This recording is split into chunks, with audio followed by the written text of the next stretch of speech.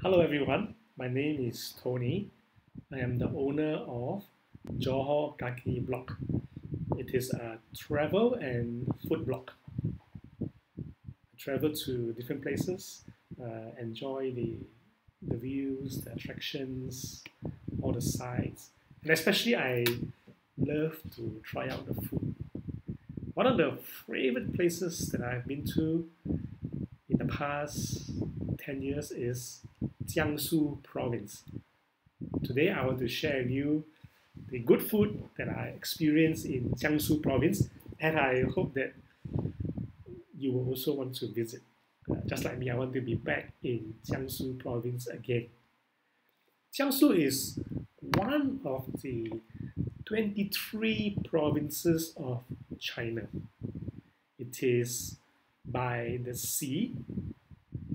It is on its east is the Yellow Sea and the East China Sea, and it has two rivers running through it. One of them is the famous Yangtze River. The other is shorter. Yangtze River is Yangtze River is the longest river in China, and then there is a shorter tributary known as the Huai River that runs through Jiangsu province.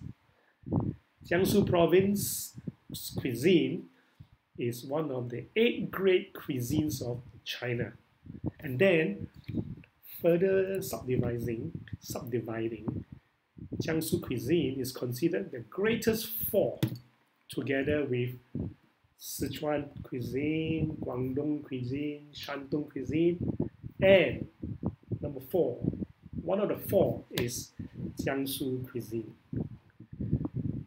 Jiangsu province has 13 prefectures, and each prefecture has its own city.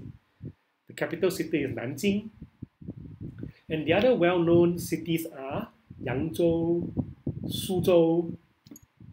You also know Shanghai, of course. Shanghai was part of Jiangsu, and it was separated, made into a municipality in 1927.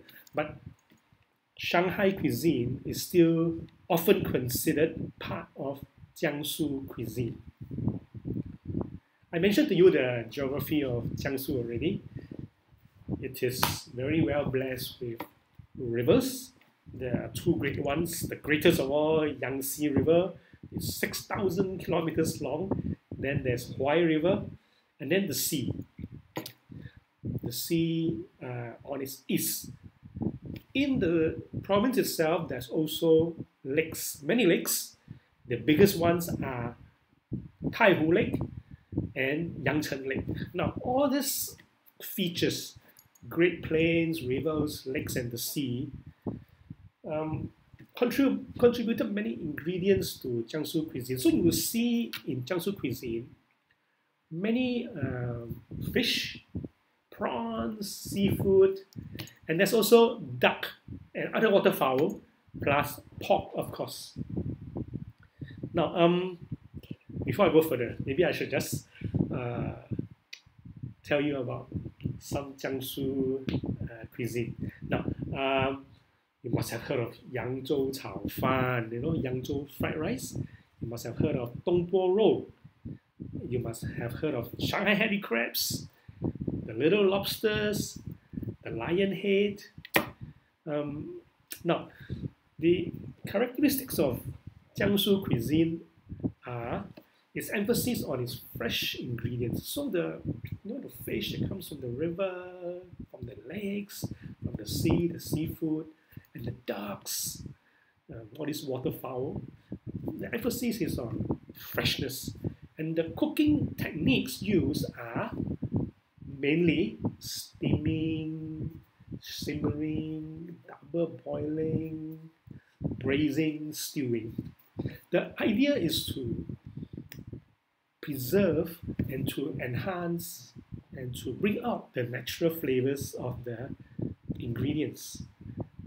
The texture of most Jiangsu cuisine are, tender, soft, but not mushy. And the idea is to enjoy the natural food as much as possible. Another important aspect of Jiangsu cuisine is the cutting skills. The very important to cut the food skillfully, and it contributes to the texture and also the flavor of the dish. So Jiangsu dishes are mainly on the sweeter side, on the savory side. So you will not find many spicy dishes among Jiangsu cuisine, and you will not find many deep fried dishes in Jiangsu cuisine. Now let me give you some examples. You know, in Beijing you have Beijing roast duck. In Jiangsu you will find another duck. It is Jiangsu salted duck. Instead of roasting the duck, in Jiangsu, in Nanjing, and then of course you find it all over Jiangsu itself, they will salt the duck, air dry it, and then they will boil and simmer it with some spices. Now, what you will get, which is very characteristic of Jiangsu cuisine, it is a tender, juicy piece of duck, a little bit savory, a bit salty. The skin has a bit of crunch, and you don't get much duck gaminess. It's a delicious dish. I really love it a lot. So if you go to Jiangsu, and you should go to Jiangsu, you can look out for Nanjing duck. You can't miss it. Everywhere you turn, there will be Nanjing salted duck. Another dish, which you probably have tried before, is Dongbo Rou. Now, Dongbo Rou is an important part of Jiangsu cuisine, and it is now, you can find it in Chinese restaurants all over the world. It is pork belly cut into cubes, quite big piece, and then stewed in soy sauce and a bit of spices. Now and then, when it is cooked, it is tender. You know, the meat is so soft but not mushy. It's a bit of chewiness, a bit of squeakiness, but not mushy. Then there is the fat. It's like melts in the mouth, and the skin. The skin has a little bit of glaze. Now, sugary glaze. It's because Jiangsu people like a bit of sweetness. So it's a balance of sweet, savory, and then natural taste of pork. Dongbo Rou. It's a must for you when you go to Jiangsu. Or if you're not in Jiangsu, if you're in a Chinese restaurant, order Dongbo Rou. Of course, everybody have heard of. Next one is Shanghai hairy crabs. Everybody have heard of Shanghai hairy crabs. The crabs come from the two great lakes of Jiangsu, Yangcheng Lake and Taihu Lake. The best come from Yangcheng Lake. It's a smaller lake. The best hairy crabs in the world come from Yangcheng Lake, but most of us, myself, don't have much chance to try that kind of very rare. Demand is much greater than the supply, but we can get crabs from Taihu Lake. Taihu Lake is a much bigger lake, and it is much more accessible, and I really enjoy it. You know, just typical Jiangsu style, just clean the crab, just steam it.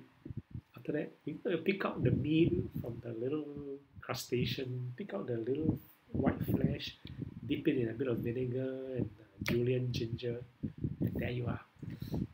Just the natural sweetness of the crab. People go crazy over the roe and the gut because it has this umami and eggy taste. Another dish, if you go to Jiangsu, if you go to Shanghai, you see little lobsters, restaurants of little lobsters everywhere. You go to the market, you see people selling little lobsters. It's actually it's a crayfish. The crayfish they harvest from the waterways, the rivers, the streams around Jiangsu.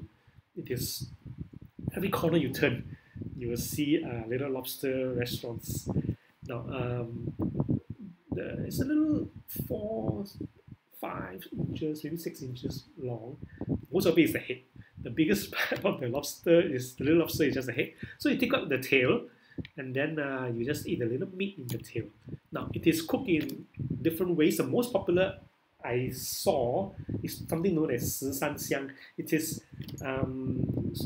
stew stew, cook, simmer, a little bit of fry in 13 different spices. Actually, it's more than 13, but they just call it 13 spices, 13香. The meat is like shrimp, it's like prawn, but a little bit softer. The taste is sweet, but not in the prawn kind of sweetness. It has its own flavor. So when you go to Jiangsu and Shanghai, or Shanghai, you look for this dish. You can't miss it. You will be definitely tasting these little lobsters. The most famous Jiangsu dish, perhaps, is what? What do you think? It's Yangzhou Chao Fan. Every restaurant in the world you go to, whether it's North America, Europe, Australia, Southeast Asia, Singapore, every Chinese restaurant has a fried rice dish, and more often than not, it is Yangzhou Chao Fan. The dish comes from Yangzhou. Now, the two main ingredients are rice, kept overnight, and then egg yolk. The egg yolk is beaten, and the rice and egg yolk is fried together with a little bit of chopped prawn, carrot. The result is eggy, sweet rice, fluffy. Actually, it's not greasy, a little bit fluffy, and the rice is tender, and so it's full of eggy sweetness, plus a little bit of caramelization. We call it wok hei, guo qi. Just a little bit, not too much, a little bit.